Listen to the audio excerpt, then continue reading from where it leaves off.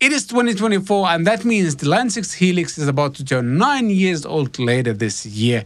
With all of the other modelers out there, I think it's reasonable to ask, is the Line6 Helix still relevant in 2024? I should also mention that I'm bringing this video to you in collaboration with Yamaha/Line6, and I get to keep this very Helix unit as a compensation for the 3 videos I've created for them. However, all of the arguments I make here in this video are purely my own. But before we start arguing whether the Helix is still relevant or not, let's take a listen to a silly song I wrote a few years ago, and all the guitar tracks have been reamped through this very Line6 Helix.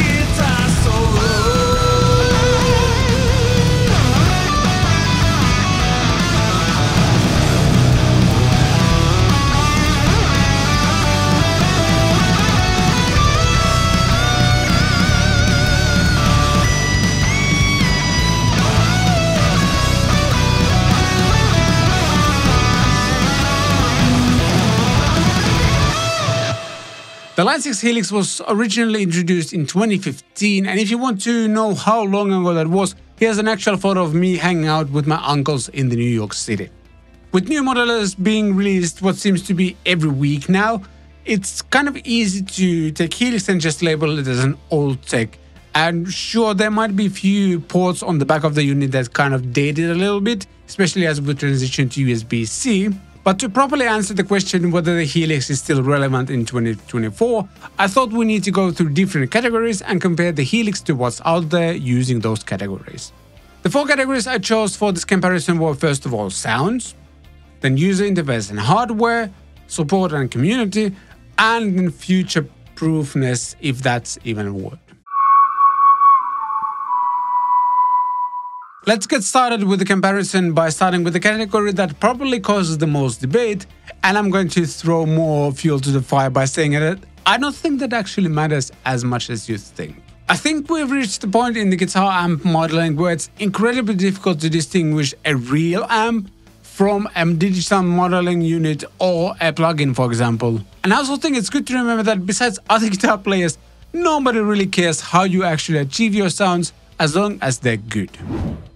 And with that rant out of the way, does the Helix sound good compared to the other modelers? Yes. And there's also so much to choose from. As of shooting this video, the Line6 Helix comes with over 100 amps/amp versions, and with the 3.5 update they addressed the only thing that you heard me complain about with the Helix units, and those were the stock cabinets. The new IR engine is great, and with a lot of sounds I'm creating now, I don't feel the need to use third-party IRs anymore. Also, the artist-created presets are a lot of fun as well, and they also demonstrate you what kind of crazy setups you can create with this thing. The Helix also has one of the biggest arrays of great sounding effects for any kind of music style. A friend of mine plays in a band called Pendulum, and he uses Helix unit successfully for drum and bass type of stuff in a wet, dry, wet configuration, and having checked their band live, it sounded awesome.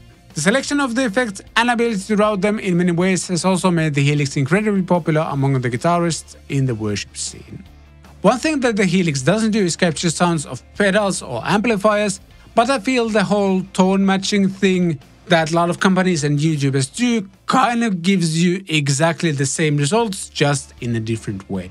I think over its almost 9-year-long history, the Helix has proven to be a great option both for studio and live use, and is still comparable tone-wise to the modelers on the market. And to put all of this kind of bluntly, if you're not getting great tones out of your Helix, that's on you, not the gear.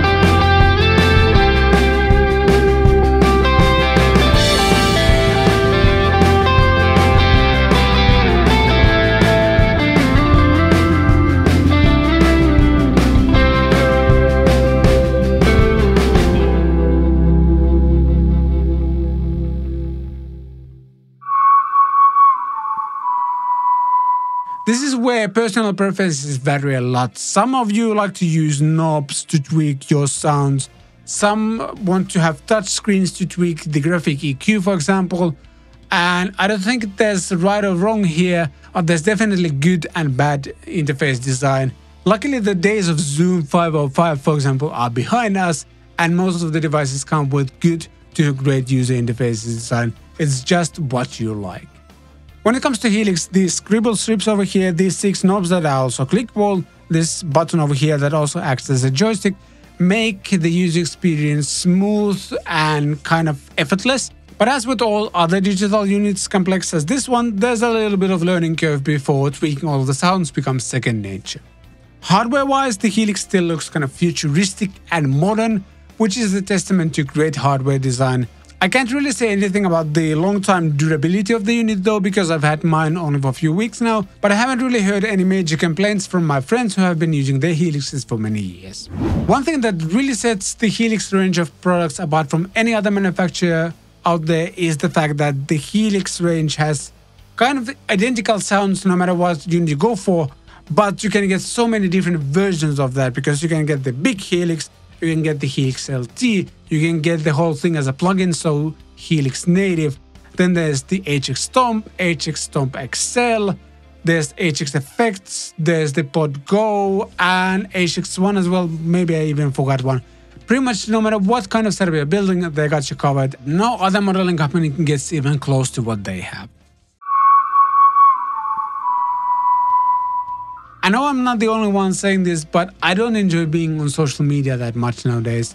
There are a few exceptions though, because the Line6 user group on Facebook is great. The vibes there are fantastic, and many times I've gotten a helpful response there in just mere minutes. There's also a huge amount of free stuff available for the Helix users with free patches, impulse responses, or even like full live rig setups. And no matter what kind of music style you're playing, there's probably free stuff available for your genre as well. And if you're a touring musician and your Helix goes down, the Yamaha Corporation products are available almost anywhere in the world.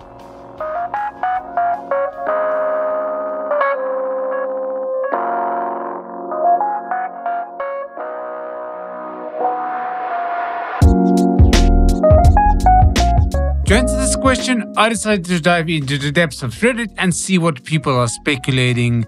And one thing that stood out to me was that a lot of people want to have more power because why not? I also saw a lot of discussion about maybe being able to use your Helix with some sort of smart device or tweak the sounds at least, or like a Bluetooth or Wi-Fi connection. And some people also were hoping for some sort of capture feature as a bunch of other devices do nowadays. And something that I took from those discussion is that I'm not sure these are the things that would make people sell their Helixes and get the Helix 2 instead though.